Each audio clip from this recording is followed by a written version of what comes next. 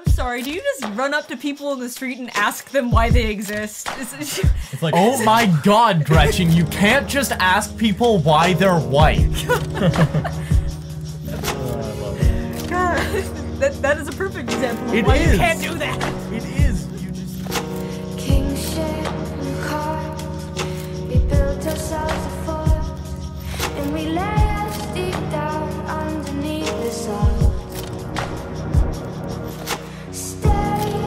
Stay inside the car of space, as I doubt you do. Why did you pick up the pace? Silent lens flare blue, and light goes when you move. Silent lens lights, and we made this kingdom, we bathed the flame.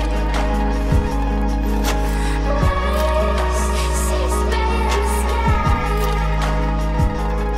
in the golden glass of the morning in our eyes. Make it us. Hello and welcome to the Hypermasculinity Octopus podcast. We built this podcast with our own Hey everyone, it's Kyle. Our recording sessions with Klaus are coming to an end soon, and we would be grateful if you could send us any questions you may have about this topic along with any comments, so that we may incorporate that Q&A session we talked about earlier. Please email us at geometricoctopus@gmail.com. The following is a short list of trigger warnings for this episode: surgery, ostracization, homophobia, transphobia, violence towards people of the LGBT community, and hypermasculinity. Please be a responsible listener. It seems as though I need to be getting back to our cave. I would like it if you join me and the rest of the group for episode 4, Skewed Images.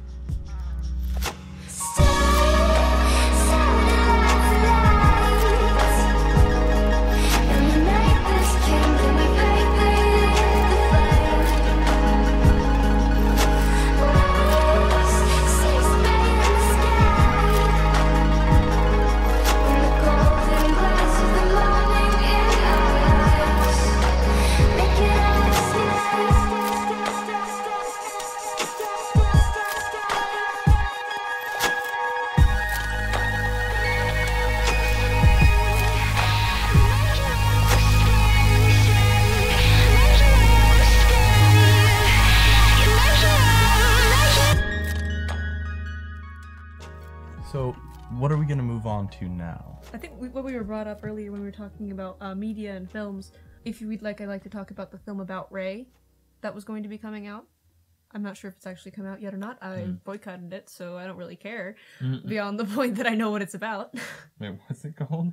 The film was called About Ray, and to date, it's basically been one of 2 films that have featured a teenage transgender male. And the reason Wow, that's that there not was a lot. Yeah, tell me about it. That's not a lot at all. Wow. When we actually talk about that kind of representation, it becomes very, very slim. And there's a bunch of reasons why there's a difference between representative transgender women, transgender men, and transgender non-binary people. And there's a lot of disparity with that. But what was actually happening with About Ray is that this film was in... The way it's marketed is that it's a film about a transgender boy in his teenage years, and he's seeking to transition. But his parents are separated, and if you guys don't know this, in order to transition as a minor, you have to have parental permission. And in the case of Ray, he had to go find his dad, basically, who he had not spoken to in years. That's so... See? It's ridiculous. Yeah. That's what it is. It's complicated when it comes to that kind of issue and such, but... It's hard to think about. Because if you're like 13 years old and your parents are separated and you need permission from both of them? Yeah. In the case, like, my family's been split since I was 7. And if I were to be, even if I was in a situation where, like, as a minor, I would have to go to my mother, and if my mother were to say, like, okay, fine, I'd still have to go find my dad. That's nuts. And, you know, in a lot of cases, families separate for really good reasons. Especially because sometimes the family that you're not living with is not a good caretaker. But regardless of this issue, we'd like to talk about the actual movie. The reason why this movie ended up being boycotted. The first thing this movie did wrong was not actually its casting of a cisgender female person to play Ray, a transgender guy. Which was, of course, a major issue. The idea that you can cast cis people as trans people is incredibly harmful. And just in the case of if enforcing the idea that they're actually just cis, a trans guy is actually just a cis woman. And there are a great many transgender actors in Hollywood who are attempting to find jobs, including transgender actors who have not begun physically transitioning yet, or transgender actors who are even willing to physically detransition for a short period of time during filming. Wow. Absolutely, and this is something that we just... It absolutely removes the idea that we can, oh, well, it's okay that we cast this cis person to play this trans person because, well, what about trans people? We don't want to make them transition, or we don't make them it's just false. There's no reason for it. And that same kind of issue showed up with Dallas Buyers Club and the casting of a cis man to play a trans woman who was also treated incredibly poorly in that film. I don't want to talk about that film. I hate that film. Which one? Dallas Buyers Club. I hate it too. If you hit me up later, I'll write you an essay about it. Oh, okay. I'll just forward you the essay I did write about it.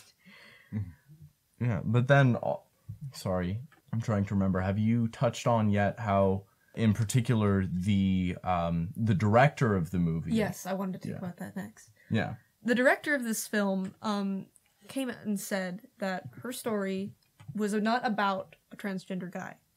And that was the reasoning behind casting a cis woman to play him. And what she actually said was that this character Ray was basically she said that he wasn't a guy. That this character wasn't actually transgender. This person's just confused. This person is just going through this process, trying to seek this new identity or something, or exploring his identity, and it's just not true. And I have to get something straight. So that's what the director was trying to do. Get something straight. Yeah, that's what I'm... Damn it! I know I noticed the joke and I tried to slip past it, but then you had to bring it up. Okay. So, let me get this clear. The director is pretty much trying to make a point, or maybe not trying to, but will end up making that point whether they want to or not, by saying that anyone who is seeking transition is delusional. So that's pretty much what the message is that don't do it because you're just confused. Or that people who do this are confused. That's pretty much what it seems like it's saying. Regardless of what this director wanted to convey, it's going to be complicated because part of the original outcry against this was this character Ray was using the narrative, I'm a guy trapped in a girl's body, which is something that some people identify with and some people don't. And especially when it's used by a cisgendered person to describe the transgender experience, it's not typically seen as okay. But because this was the issue that came out first about this film, a lot of people started to discount other criticisms of the film, which was really unfortunate because there actually are a lot of things that are wrong with this film from a representational perspective. And yes, the director was absolutely wrong. The director was absolutely not in the moral high ground about this. But there are still people who want to see it because that's how scarce representation is. Mm-hmm. Yeah. And honestly, I almost wish that I'd seen it just for the sake of seeing it and being able to make this call of well, okay, this is good representation, this is bad representation. But I can't because that means that I'm contributing to the idea that no matter what kind of representation we get, it's okay because, that's what's going to succeed.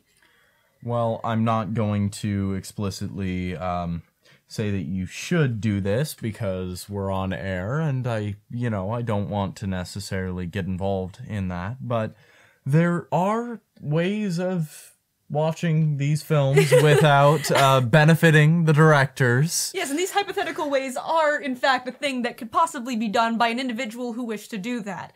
And if that individual were to do that, they would, in fact, be bypassing the entire reasoning behind not seeing it for that purpose of capitalistic income. And so we're not saying However, do it, we personally are not going to do this at any point, and never have. Never will. Yeah, never have. Sure. Yeah. Let's go with that one. Anyway, so... There's still so much to cover, guys. Please, keep it going. Okay, let's continue on with this. So... Yeah. Let's keep going. Let's. We were talking about how we were this concept of some people believe that any representation is better than no representation, and if you look at stuff like that, you've also got films like Stonewall, which ended up being completely critically panned, partly because Stonewall, from the information that we have on it, which we do have quite a few, and from firsthand accounts, we know that the vast majority of the people who did, the vast majority of the stuff at Stonewall were, in fact, transgender women of color. And in the film, the person who is leading the charge, the person who threw the first brick, is a white, cisgender, gay male. And the thing about Stonewall is Stonewall was the bar in that district, which was a very gay district.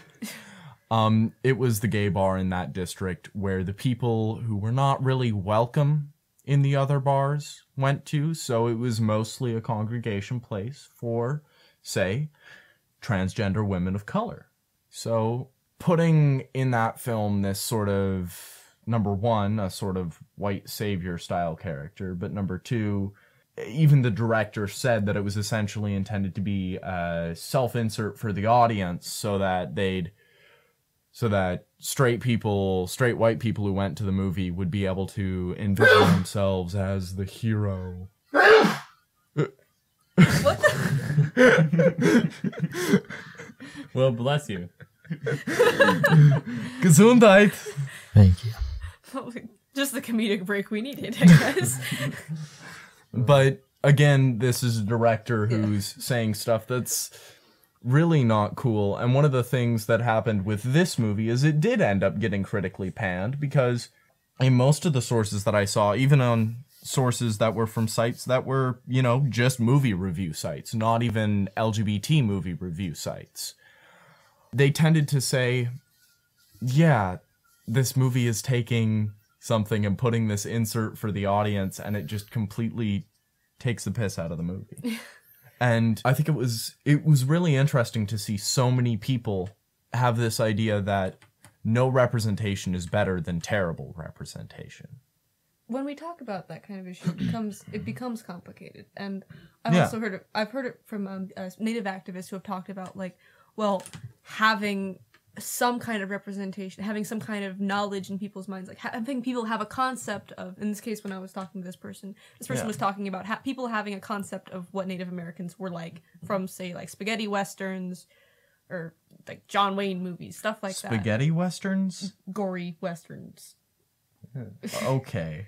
You've never heard the term spaghetti western? I have not heard the term spaghetti western before. It's different. Papyrus, is that you? Can we leave that in, or do we have to take that out? I think we can leave that in. I think that would be something that the creator would be cool with. Because honestly, what I'm envisioning here is Papyrus on a horse.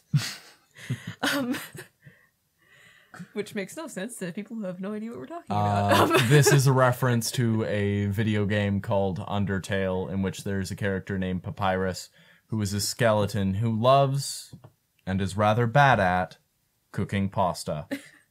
So play it. Yeah, do it. Support that game. And we are not getting paid for this. There's a lot of non-binary representation. Play it. That's a really cool thing about that game is play it. It's good non-binary representation. It is. Many of the characters are given not only they them pronouns, but even many of the characters who are portrayed as probably cisgender or are portrayed as binary individuals have wildly varying gender presentations. You have canonically male-coded characters who use he, him pronouns that tend to wear very feminine clothing, including dresses, which is something that you very rarely see in media for anything other than a comedic effect. And in this case, it's not really for a comedic effect. Absolutely. And I think probably the thing that thrilled me the most about this game was the fact that we don't see the main character as having a gender. This character is referred to consistently through the game as using they, them. And it's really just, it's so quality to have this character that you don't have to worry about, like, oh god, am I going to have to pretend this character? I'm going to project myself into this character. This character is canonically non-binary and no one cares. Yeah, and one of the great things about having a non-binary character like that is even if you're a binary person, you can insert yourself into that character. You can see yourself as that character without having to gender bend that character in your mind, because that character is non-binary. It's not... We really don't have to, like, when we're talking about projecting yourself into main characters, really, it shouldn't matter to a person whether or not they can, like, oh, this character's non-binary and I'm not. I shouldn't have to worry. You should be able to project yourself into a character that has human characteristics. You really like this person's characteristics, or like you can... Oh, in this case, we probably shouldn't really be enjoying the characteristics of certain versions of this character. That's a very specific one. Please don't be that character. But when we're talking about, like, specifically Frisk, there shouldn't be an issue with projecting yourself into Frisk, because Frisk is just a person. Because not doing so would be considering that particular character is, you're dehumanizing it, saying you can't relate to it just because of, some type of weird, the relationship with you and your own gender. It's like, why do you have to freak out about this? This was the same kind of scenario that happened when, like, it was Samus that was real. She was transgender. And I saw that. Yeah. The massive outcry of dude bro tears was not. It was very, like, it was kind of funny just to watch, but in reality, it's also kind of scary. It makes no sense why people have to get upset. Yeah. It's like, what are you crying about? You've been playing as this character forever. Yeah, it was, and it's especially an interesting thing to see because, they can believe that this character has had all these surgeries done to them by aliens and just so much other stuff in the story, canonically, but the one thing that they can't abide by is that this character is transgender, and that was one of the surgeries that was done to them to, help them by the alien owl thingies. They were alien owl thingies. I can't remember their names right now. Oh man, we're a bunch of fake gamers over here. We are going to have a pause, and Cosmo is going to edit back in the name of these alien things. And it's going to sound super fake. 3, 2, 1. The term Chozo is used to refer to a race of owl-like creatures that inhabit the game world of Metroid. Known to be generous and yet mysterious, they kept a balance between technology and spiritualism that became characteristic to their culture. The original Japanese term for Chozo translates to Birdman race. Okay, now that we know the name of these alien beings... I'm so fresh. We're going to move on, so we don't talk about them anymore. It's so fresh in our memory.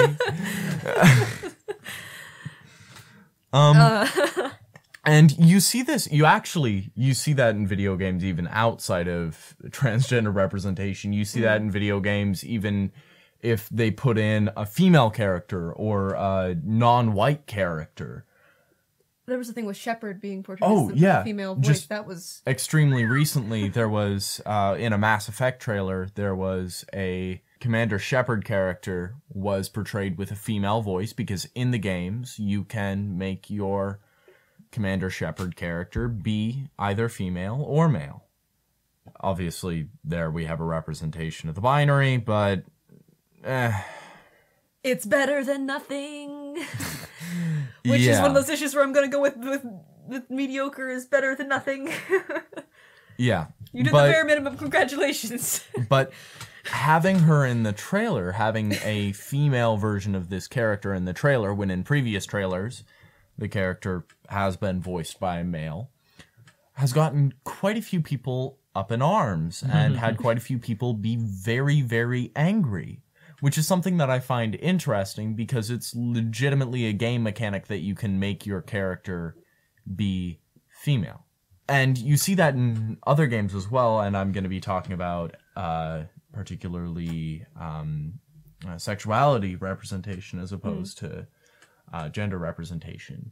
If they include options in games where they include options to romance certain characters, or they have characters that are romantically linked, there tends to be an outcry if those romantic options or those romantically linked characters are gay or bisexual, because they feel that these characters are shoehorned in, which is really interesting because obviously the only people in this world that exist are straight white males. It's so interesting to see the outcry against this. It's like, well, why did this character have to be gay? Or why did this character have to be a woman? Why did this character have to be bisexual? And it's like, I'm sorry, do you just run up to people in the street and ask them why they exist? It's like, oh my god, Gretchen, you can't just ask people why they're white.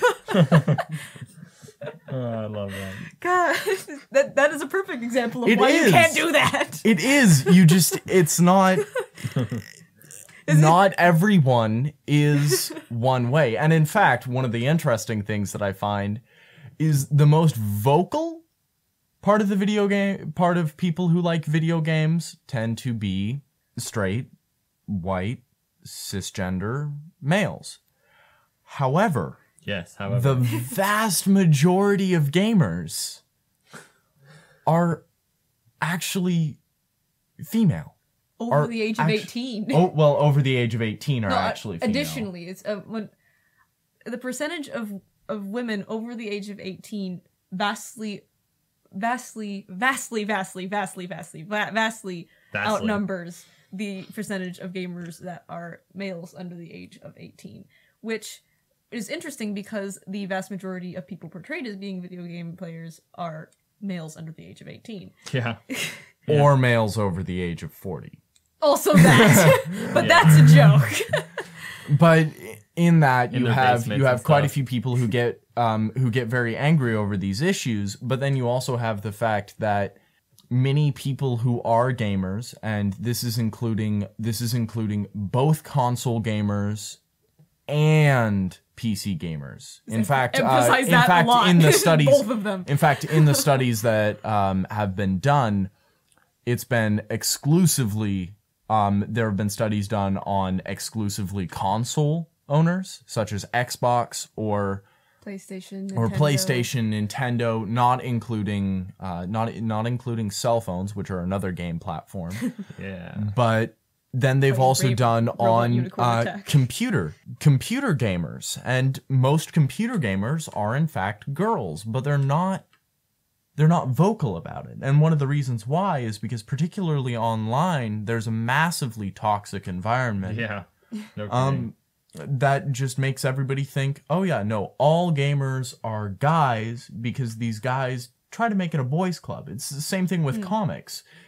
If you are a girl going into this situation, you have to deal with so much backlash for just for your gender. For existing somewhere. Absolutely. They're so mad absolutely, that you exist. Just for your gender, you're forced to prove yourself. In fact, It's like running Quite up to, often. like you said, running up to someone on the street. running up It's to like- somebody, like, and no it's one else here is Are like you. You must not be real. how are you a nerd?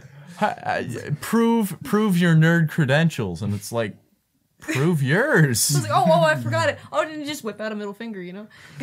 Essentially, Found yes. it. License and registration, stranger. Essentially, yes. Yeah. And It's like, hey, I see you're wearing a Legend of Zelda shirt. How about I just spoil the ending for you? Now go away. Never talk to me again. Yeah, I mean, my sister and I share Legend of Zelda shirts. It's funny. It's funny how that you brought that up. It's so frustrating to, like, especially not just in video games, but also in television fandoms, in movie fandoms, in comic fandoms, especially Marvel. oh, you have a Nirvana Having- shirt? Name one of the 4 noble truths. When we're talking about, like, about there being a backlash, about there being, like, this toxic environment, especially in fandom, and this is definitely, regardless of whether or not we want to refer to gamers as a fandom, because they're not specifically, they're more like a demographic, a very angry male Yeah, testosterone. that's kind of like riddled saying online moviegoers dude. are a fandom. Yeah. If okay, let's just Join the refer to that fandom. as like the fandom environment, but not necessarily specific fandoms. Yeah. But it can occur in fandom. In the case of like, what was it? The Deadpool fandom. Now that the Deadpool movie is coming out, there's a lot of defensiveness around Deadpool, especially when the director has released like, oh, by the way, Deadpool's pansexual. I want that quoted. He's pansexual. Don't you dare try to stop me from saying this. Yeah, There's- and because Deadpool canonically is pansexual. Absolutely, but this is the same kind of idea. It's just like that like Batman isn't. It's like Batman isn't a good father figure, and it's like he totally is. You just have to read and use your eyes. In most universes, because Okay, the canon that we want to talk about that is decent. How's that? yeah, Which refers to the same amount of canon that we want to talk about Deadpool is decent. it's kind of like religion. We can be selective with canon. Because sometimes it's bad. And we just lost a couple subscribers. Bye. Goodbye. See you Rest later. in pieces. Meet you in Tearing hell. Oh, well, according to them, I'll meet you in the we'll afterlife. probably be there, but Absolutely, I'll fist fight you later. But you already heard us. You're damned. Okay. I'm joining Okay, moving on. Let's move I want on. to talk about Deadpool still, though. Wait. God Okay. damn it. Cosmo, chill. Okay. Okay. There was backlash regarding the pansexual Deadpool decision, but in this case, it's more like when people are like drowning and they're like, "There's no water, ever. There's nowhere ever any water." It's like, dude, you're wrong. You just have to admit this at this point. There's no way that you could possibly ever be right. But at the same time, seeing that kind of backlash is like makes me want to burn every single Marvel shirt I own, except then I'd have like 2 shirts. Oh. And so I don't. I just live with it. But it's just so ridiculous. Yeah, there's absolutely this toxic concept of they need to keep their masculinity, which is interesting because when you think of this sort of toxic masculinity, you think of this sort of concept of dude bros at college and they play sports and they're jocks and they're in fraternities. But no, in this case, it's the people who are, you know, more commonly associated with just like being nerds with. And it's interesting because these are people who talk so much about being bullied and not liking that and how kidding. Oh, gaming needs to stop being put down because gaming is an art form, but any time anybody tries to inject anything different into it, anything to make it art, they shut it down. They get it's so stagnated. angry. You can't make art without letting it be art. See, this is the same reason the video game industry is stagnated with toxic masculinity in the same way that the anime industry is just stagnated with toxic masculinity. It's the marketing. It's absolutely the marketing. And when we're trying to introduce something that can't be marketed towards what video game companies seem to see as the target demographic for these games, we say we want to market a video game. Let's just say we want to market a video game towards women that isn't like Hello Cooking Kitty. Mama. Cooking Mama. Yeah, that actually did occur to me. I didn't want to say Bejeweled. it. Candy Crush. Marketing a game towards women, or basically anyone besides cis men, is so hard for some reason. We just can't. They just lose their minds. They can't handle it. No one can handle it. It's like, do you have any ideas on how to advertise this? No, I'm dry because I'm too used to, you know, the concept of hypermasculinity. Let's make the exact same straight white male with the exact same haircut and the exact same Voice. amount of facial stubble, the exact beard. same voice. It's like, hello. He's the same character every single game, and if it doesn't matter if you're going from Call of Duty to almost any other game, it's the same character. That's One of the interesting things is if you look into some games, though, they take this character who definitely is that style of character, like Metal Gear. Metal Gear, you look at that franchise and you think, oh, it's going to be like Call of Duty, it's going to be like all these games. But if you actually play it, you realize there is a lot of homosexuality and bisexuality and just non-straight. Like, there's a lot of queer people in Metal Gear, including main characters, which is interesting because people don't really get up in arms about that. For some reason. For some reason. And I really don't know why that is. Well, I stayed up for the midnight release of the Mad Max game, and so that was interesting. I'm gonna get to that in a second, but it was the same night as the Metal Gear Solid release. And there was a nice mix of people who were there for Metal Gear and people who were there for Mad Max. And honestly, I wish I'd stayed there for Metal Gear, because what happened with the Mad Max game is we took this character who we recently introduced to a fantastic environment and a fantastic set of writers and a fantastic film with a fantastically diverse fan base. And the game is exactly like every other moderately stubbled cisgender male white guy fighting game dystopia ever. That just It is. ruined It it. sucks. Oh, yeah. It's awful. I've played the game. It was a complete disappointment because it went right into that trope. And that was the same kind of trope that originally drove the Mad Max franchise, but it's not what's driving it anymore. So why do we have this game? Absolutely, because here's the thing. Here's the interesting thing. It's because if you look at the game is focused on Max. Absolutely. If you look at the movie's not focused on Max. The movie is focused on the brides. The movie is focused on Furiosa. The movie is focused on Nux. Absolutely. It's focused on the other characters. Max is the vehicle, and he doesn't speak much. And that's one of the things about his character, is that through Max, we put ourselves into that story. And that's how you have a vehicle for representation. That's how you Absolutely. do that. Because when you make that the character that's the vehicle if that character's replacing an important role, it's not okay. But when this character is how we're seeing that, we can now look at it in a different way.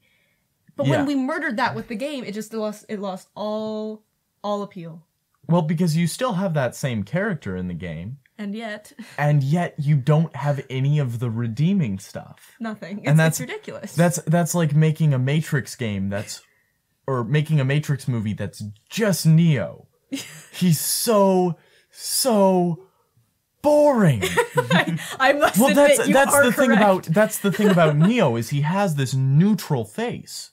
And what he's doing in those movies, what Keanu Reeves in those movies is doing, particularly the first movie, is he's creating a template for you to put yourself in, for you to watch the movie through his eyes. But then, obviously in the later movies, I'm gonna say it does kind of go downhill. I will fight you. I love that series, and I will tell you why right now, is because the Wachowskis, by the way, the Wachowskis are fantastic, and I think you should watch all of their films, because Lana Wachowski is my queen, and no one seems to recognize that, and Andy is, like, also amazing, and possibly the best brother anyone could possibly ever have, and I want him as my brother. They're great. Absolutely great. Watch all of their films. There are certain instances in which the quality did go down somewhat. However, I do admit that overall the franchise is amazing. It's one of the best sci-fi dystopia franchises out there. And it possibly has some of the most meta out there for a sci-fi franchise ever, with the exception of classics such as Mary Shelley's Frankenstein. There's definitely a lot of meta for The Matrix. I read it. It's good. I wrote some of it, actually. I wrote a very comprehensive meta for the Second Renaissance, which was actually not part of the original trilogy. Yeah. It was part of an extension series of animated shorts. And can I just say, Yeah, for absolutely. those of you who don't know what meta is, it's essentially fan fiction backed up with textual evidence. that's a good description of that. It's scientifically researched fan fiction. People write basically theses on these works of fiction. It's amazing. Whatever show you're into, whatever content you're into, look up the meta. Try to write meta. We're not forcing It's you to great. do it. We're just encouraging you to improve Do your it. life. In the future, I want, Anyway, continue I want on. meta written about my stuff. Carry on.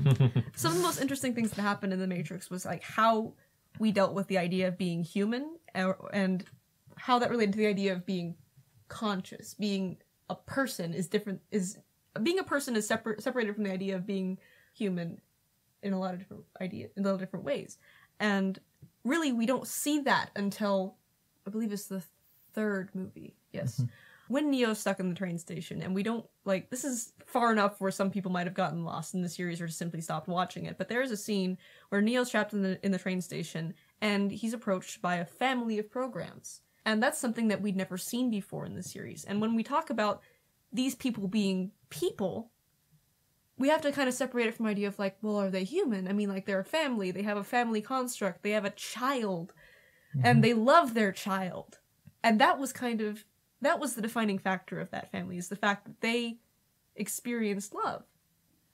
And really, when it came down to that, it didn't matter that these people were programs. It didn't matter what they were. It didn't matter that they were associated with this other group.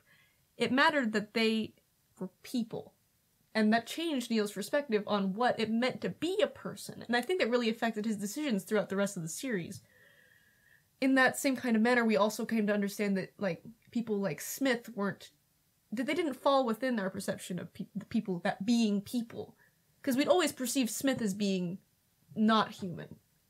And there had been some debate of, like, well, is he a person? And the answer at the end of that is no, he's not. He's a program, because he has a goal, and he's willing to do whatever it takes to do it. He lost his personhood. He's also, by the way, I'm just gonna plug a particular piece of meta. Read crack.com. Like, watch their after hours specials on the Matrix, because it gets great. And one of the things that I absolutely agree with is that Neo and Agent Smith are really tied in that series. Even in the sense of Neo isn't really the one. Like, Neo is part of Agent Smith. Yes. Agent Smith is actually the one, because Agent Smith is the one who ends up going into the core and ends up resetting everything. It definitely is his fault, even if it isn't necessarily what he does.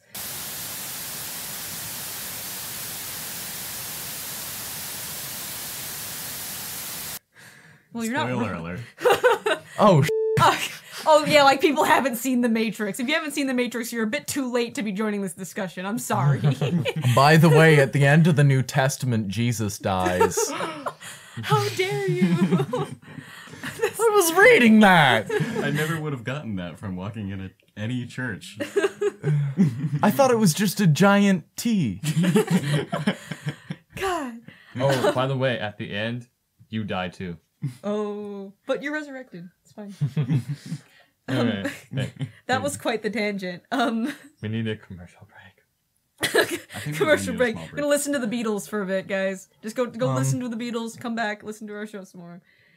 I'm gonna keep letting it record. Okay. But I have to go to the bathroom. Your ears have been neatly graced by the undercurrent of the Geometric Octopus podcast. Anne Boudoir, Cosmo Kavanaugh, Kyle Mitchell, Tracy Medcalf, and our featured guest, Klaus McKendry, have worked together for many days to bring you this series. Anyone with questions or comments about the show, or anyone interested in submitting a short story or music to be used in the podcast, please email us at geometricoctopus@gmail.com. We would love it if you had any anecdotes about your own experiences relating to gender and sexuality that you would like to share as well. Thanks for listening, and return soon for more gifts from the deep.